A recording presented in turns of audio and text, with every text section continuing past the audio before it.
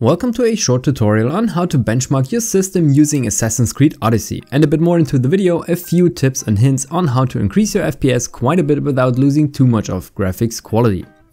First off, you want to check the options and select screen. Make sure you have full screen selected, no FPS limit and no Vsync. In addition, check if the resolution is correct.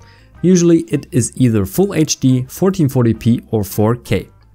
The rationale behind that is comparability. On my system only Full HD can be chosen due to my old 144Hz monitor.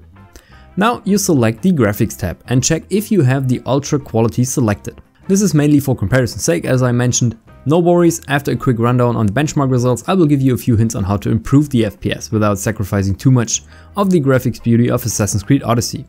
Please note that it could be necessary to restart the game to apply all changes you've just made to the graphics settings. Now it's finally time to launch the benchmark by simply clicking the benchmark button. You will now see a scene from within the game that takes you out of a temple and over a village filled with people and a small river within. During the benchmark, the most essential information is being shown on the right hand side after you activated the HUD by pressing the F1 key on your keyboard. The FPS chart will be of most interest. In addition, the CPU frame time and the GPU frame times are shown. Since Assassin's Creed Odyssey is still a very CPU intensive game, you will most likely see your CPU being maxed out or close to it.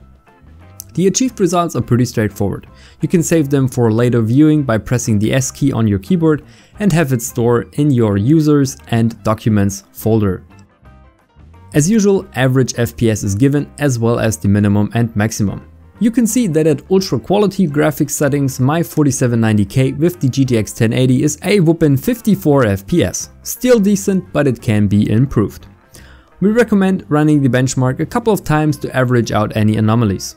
You can use your particular result and put it also into relation to the results on popular tech websites. Usually their benchmarks will be in ultra quality on Full HD, 1440p or even 4K. A quick note on CPU frame times and GPU frame times: they are measured in milliseconds, and in general the line should be flat to prevent stuttering, meaning an input lag from your CPU or GPU to your monitor. There's much more rocket science behind frame times obviously, but we cannot discuss this further in this video, so feel free to look it up online. Now for the most interesting part: how do you get more FPS out of Assassin's Creed Odyssey? A good middle ground between graphics quality and system performance is the high preset. If your system struggles further, I would advise you to lower the character texture and the overall textures to medium. If you're playing on a higher resolution, you will also barely notice any difference between having anti-aliasing activated or not. If your system is still struggling, I would recommend also lowering shadows and water. The neat thing about adjusting the graphic details is that a small image will be shown to you on the right hand side to roughly see the effect of said change. I could improve my FPS to 67 on average, which is an increase of roughly 24%. The game still looks very good and performs noticeably better.